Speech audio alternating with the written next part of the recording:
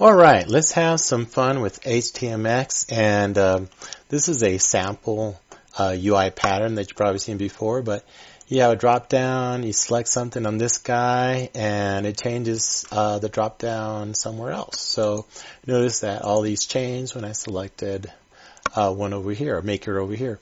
So how do we do this? And how do we do this without having to write any JavaScript code?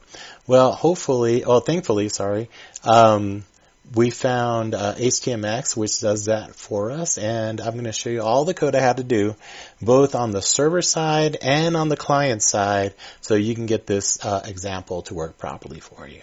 Okay, so let's go look at the code.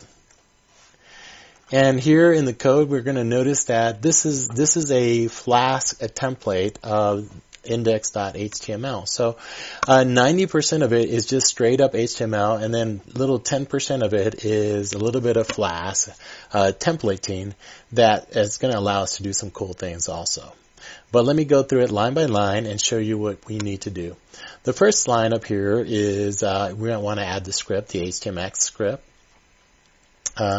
That's pretty standard. We have some styling for my drop downs, and then we come down to my two drop downs separated by divs. My first one is my maker, or my and really the magic here of HTMX is these new attributes that it has. So this hx-get -target and -indicator all the magic we need to get this to work. What's going to happen is when you select an option on this drop down, it's going to call the /models URL, assigning the value to the name make selected. Okay, if it takes too long, we're going to get an indicator, a spinning indicator. But ultimately, what it will do is it will return some HTML code, and we need to put it someplace. And this hx target lets us know where to put it. It says put it in inside the inner HTML of the DD models, which is down here in the bottom. That's our second drop down. And our second drop down, of course, its ID needs to be DD models because it's got to match the one for our target. And then it's all it has to do is generate the options or the models that are specific for that particular maker. And that's it for all. I mean, there really isn't much code. This for loop basically, and this one up here actually, requires a makers list or a models list, and all it does, it generates enough options to specify either all the makers or enough options to specify all the models. And let me show you what I mean by that.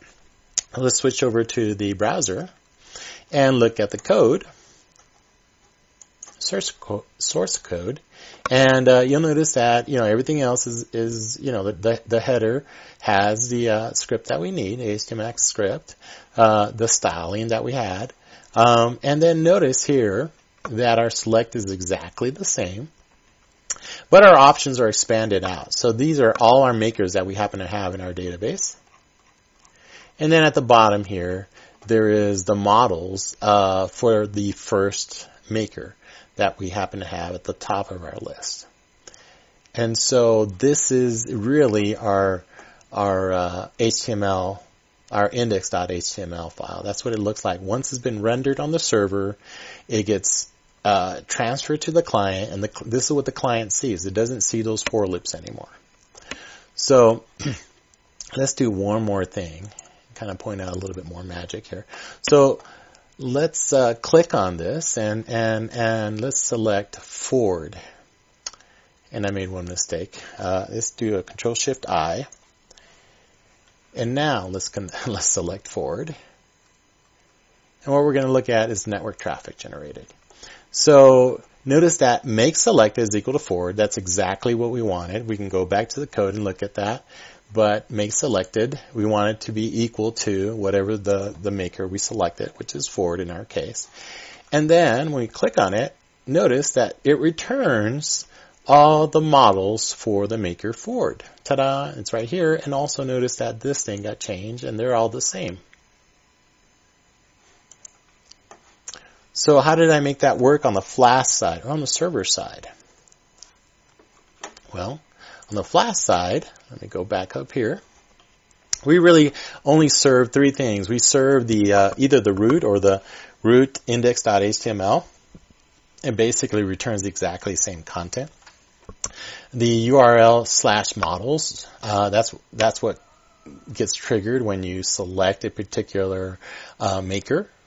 And then finally, our JavaScript, and this is the easiest one to set up. So in Flask, when you create the Flask object, you give it a static URL path, and then you say /static, if that's where you want to put it.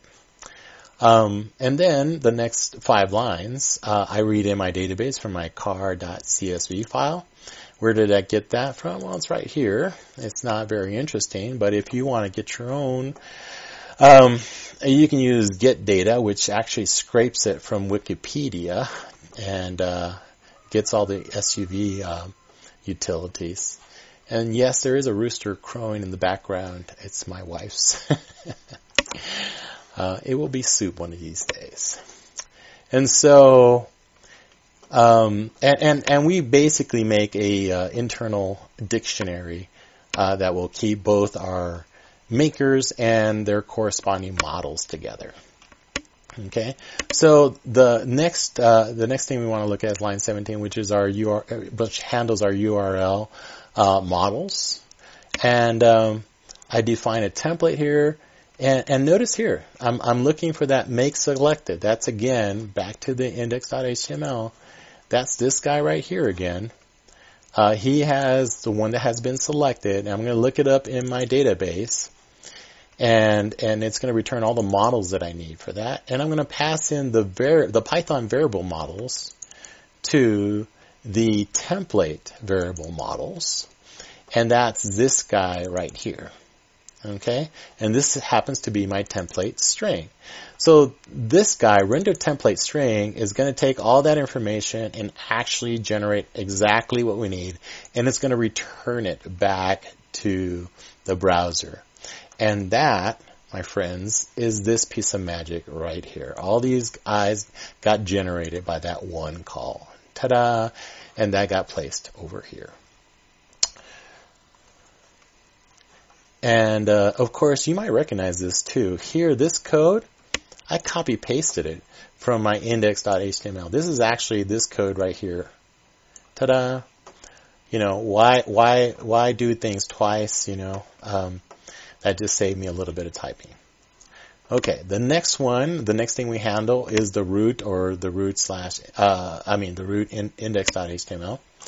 And so all I do is I grab my makers, and basically it's all my database's keys, and I sort them alphabetically, of course. And then I grab the first one, and I grab all the models for the first one, and I have 2 lists. And so my variable models, Python variable models, becomes my template variable models, and my Python variable makers becomes my template variable makers, and that's all in index.html. Where does that go? Well, if you're in Flask, that should be in the directory templates called index.html, because this is called index.html. And so that guy is the guy that I started with. Ta-da! And now you're done. So I hope you enjoyed this video. If you have any questions, please add a comment. If you have better styling for this guy up here, please tell me, give it to me. Just don't be mean about it. And, if you see any errors, or if you want to add some more content, or if you want me to do a different example for HTMX, let me know, and I'll be happy to crank another one out. All right, you guys have a great day, and forgive the rooster for crowing, please. All right, bye.